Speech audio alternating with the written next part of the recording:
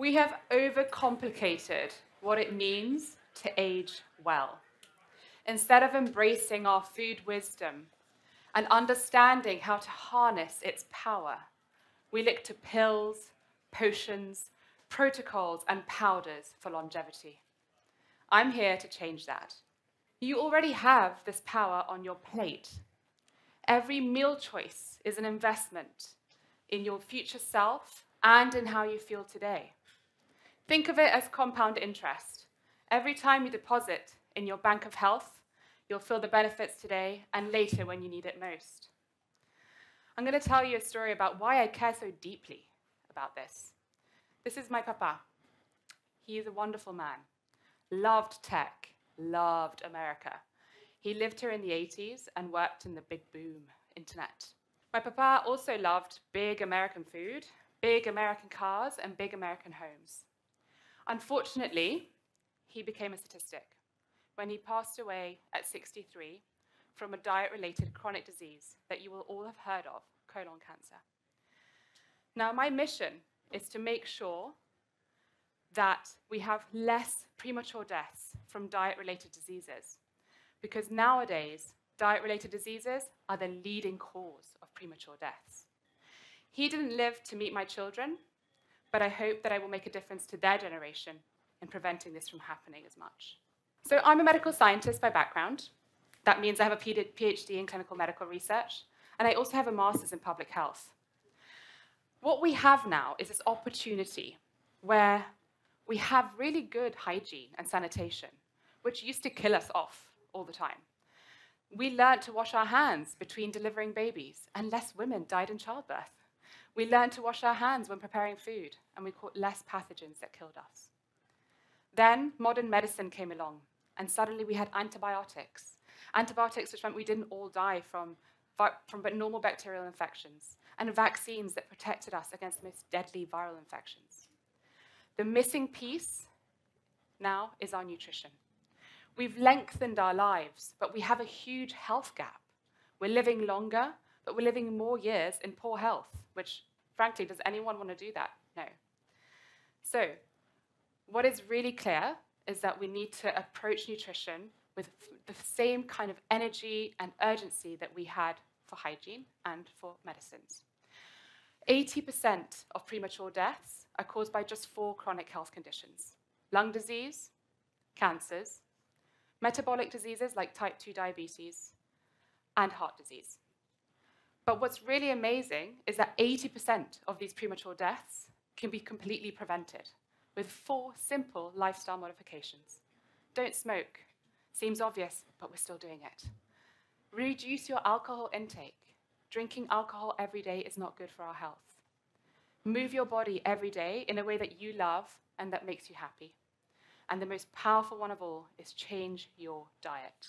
Eating more whole foods, plant-based, full of fiber, is by far the most evidence-based way to increase our health span.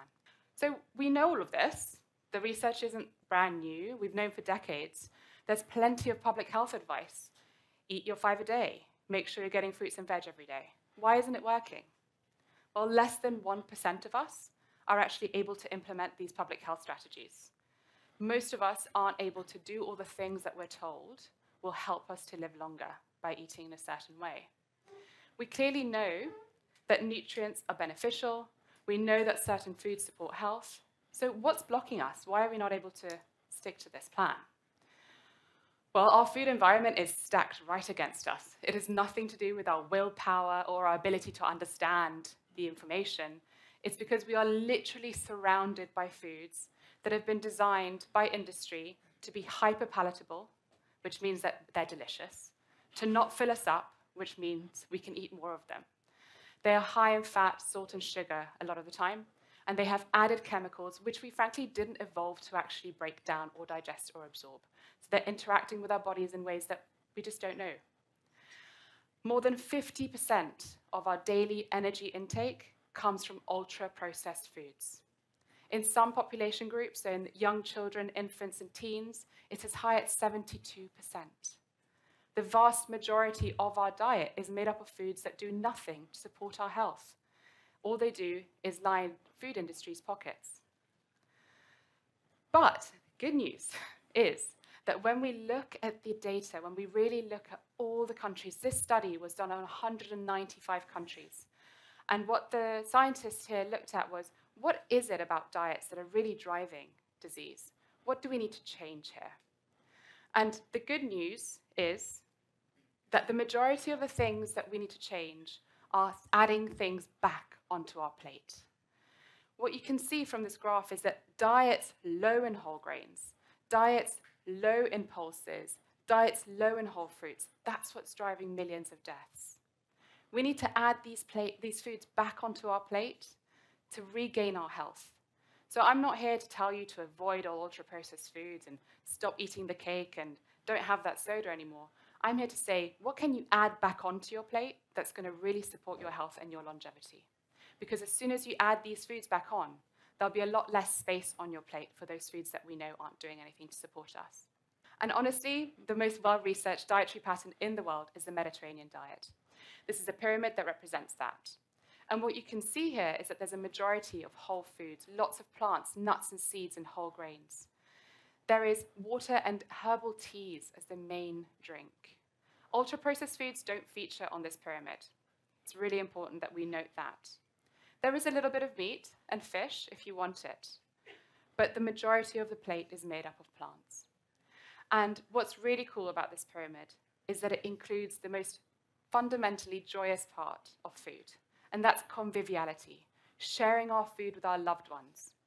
We evolved over millennia to spend our entire day hunting, gathering, preparing, and eating food together. That's literally what we did for a very long time. And we now live in an environment where we've completely removed this from the way we interact. So much so that people just grab and go their lunch. They drink their lunch. They don't even bother eating food anymore.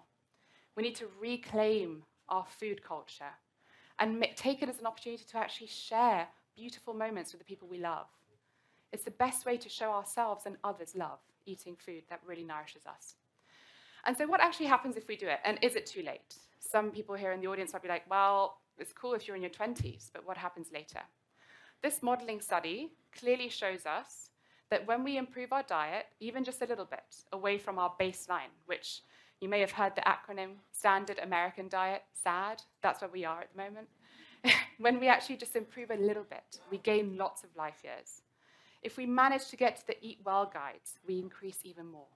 And right at the top, if we actually manage to follow the Mediterranean dietary pattern advice, we can gain up to 11 years when we make this change at 40, and up to 6 years if you make the change at 70. My favorite case study is this wonderful woman, my mum. She was in a terrible state of health after my father passed away. She'd spent his last years looking after him and had really, really neglected herself.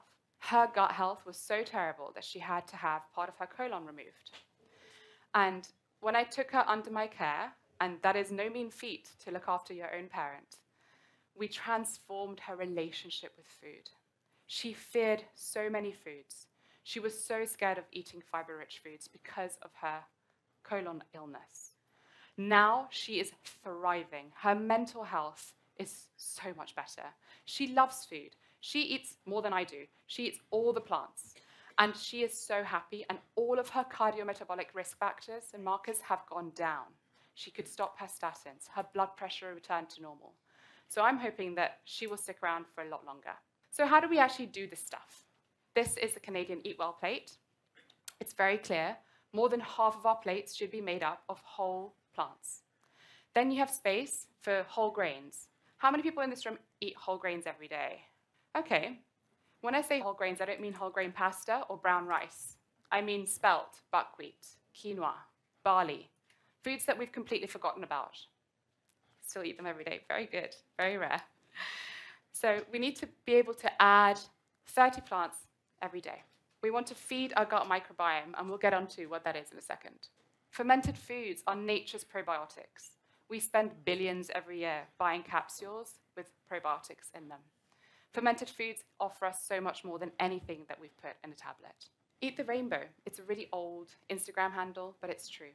Each color in our fruits and veg is a different polyphenol, these powerful plant chemicals that support our health and reduce inflammation. Think fiber first. You heard here already, that we obsess over protein so much, but actually what 95% of us in this room are deficient in is fiber. We're not reaching the minimum recommended amount of 30 grams a day. Most of us actually get about 18 grams a day, which is what's recommended for a 4-year-old. So we have some work to do. And finally, do try to reduce ultra-processed foods. As I mentioned, if you add all these things in, the reduction in ultra-processed foods will be a byproduct. But learn how to look out for them, read the ingredient labels, and where you can, just don't buy them. Now I want to take you to the future of nutrition. We know all the basics. Let's try and get this started. But what happens when we look at genetic clones, identical twins, and how they react to food differently? Here you can see Hugo and Ross. They have eaten exactly the same food in this experiment, but they have very different blood glucose responses. So if genetics doesn't answer why this is happening, these guys also live together. They have very similar height, weight, metabolic health. What's going on here? The gut microbiome is the future, and it is so exciting. In this room, we share more than 99% of our DNA. We're all like fifth cousins, statistically. But we don't share any more than 30% of our gut microbes. Our gut microbiome composition is as unique as our fingerprint. These trillions of microbes that line our colons produce chemicals for us that are like mini personal pharmacies. They impact our mood, they impact our health, our heart health, everything. So how do we think about our gut microbiome? We think about it as a garden. If we don't look after it, it'll look like a really sad, barren garden. We need to let it thrive with lots of diverse plants, lots of flowers. This is the kind of ecosystem we want to foster inside our guts. The result is that we get benefits across our body, across different functions. It's amazing to see how many systems are implicated by the effect of the gut microbiome. When we put this personalized nutrition into practice and we give it to people in their homes and ask them to change their diets in the middle of their busy lives, what happens is a randomized controlled trial that was published on the front cover of Nature Medicine.